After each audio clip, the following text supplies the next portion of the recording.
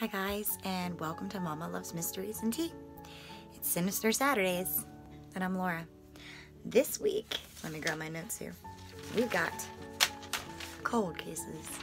Oh yeah, these ones again are out of Pennsylvania, but I've decided that if you have cold cases in your area that didn't make national news and you think maybe should be put out there or interesting, by all means, comment below with them and I will do the research and put them up. But for now, let's get started. We're going to start off with Maurice Ann Chiverella. Mrs. Chiverella went missing March 18th, 1964. She left her home. 10 minutes later was seen walking down one of the main streets of town and then just disappeared. Not forever, but just till later on that day when her murdered body was then found in a mining pit. This mining pit was north of Route 309, and it was also discovered that Mrs. Chiverella had been physically and sexually abused before her murder. No suspect has ever been found as of yet. However, DNA was collected back in 2007, and a profile of the killer's DNA was put together. No hits came up at that time, but the DNA was there. So fast forward to 2018 when a program called Snapshot Phenotype was developed. This actually takes the DNA and puts a face to it. It reads the DNA and what it should be and creates that.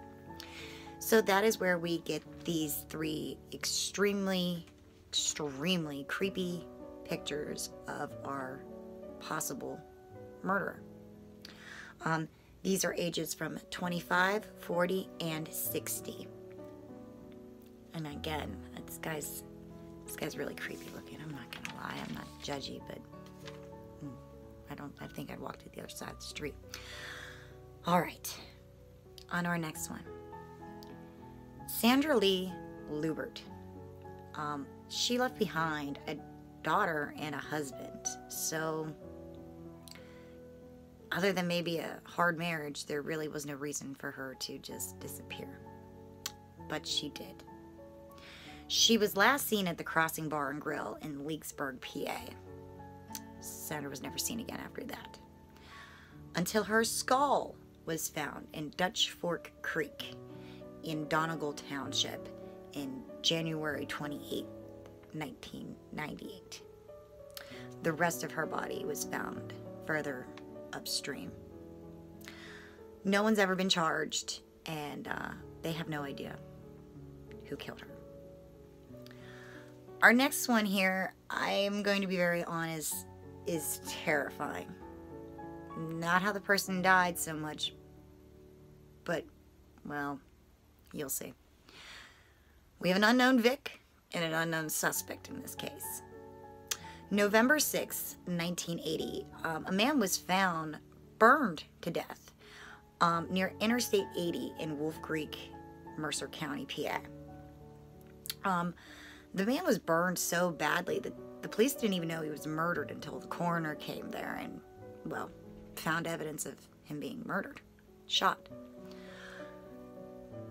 Other information we got from the coroner was that he was 5'8", 115 pounds, and extremely malnourished. I don't know, maybe this man was homeless. Who's to say? Because nobody ever came forward to say they knew this man to begin with. He may not even been from Pennsylvania. Who knows? Now, the day he was found, he was wearing a blue t-shirt and brown pants, or at least that's what was left of it. On the blue t-shirt on the right-hand side, there was a WE, maybe a WI, or a WP. They never really were quite sure what it was completely, but it definitely had a W in it. Yeah, this man has, again, never been identified. But what they did do with what was left of him was reconstruct what he may have looked like. And that's where we get these absolutely terrifying pictures from. But, again, I'm being mean here because this is a victim and could possibly be somebody's family member. Who knows? Again, I don't know if I completely feel maybe he was from Pennsylvania. That's why he wasn't identified right away. A lot of homeless leave to other areas to get away from their families so their family don't see them like that. And who knows? Who knows? But maybe someone does. On to our last one here. Now our last one is kind of juicy and is not exactly unknown. This is a little bit more of a popular case, but it is interesting. So let's go with it. We're going to go with Robert Perger, 49, Hanover Township, PA. He was found December 16th, 1985, shot multiple times along the side of his car. His passenger door was open and it looked very disheveled in there. And from the evidence the police gathered, it looked like he was actually trying to run away from whomever was coming into his car. But it's hard for me to completely feel sorry about Mr. Robert, or better known as Bob, because the police also found out, and he had been known for other things, of stealing weed and selling weed. So right off the bat, he had some enemies. But that's not all. A couple years before he was murdered, he had actually testified in a court against some very bad people and made other enemies.